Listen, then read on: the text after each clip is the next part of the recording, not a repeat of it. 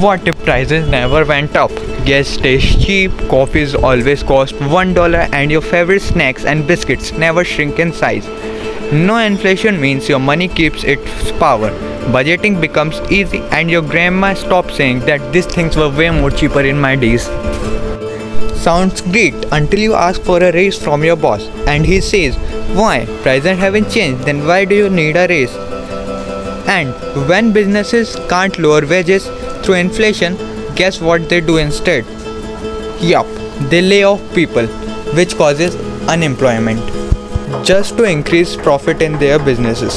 And central banks becomes powerless. With no inflation, interest rates get at rock bottom. If a recession hits, they've got no tools left. And even debt, inflation usually eats away it slowly. But with zero inflation, that $50,000 loan stays same after even 50 years. That's why economists love inflation.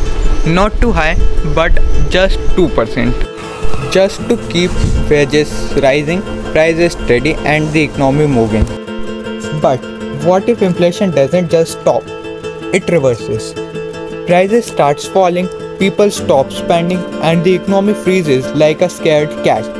Could falling prices be even more dangerous than rising ones? Find out in the next video.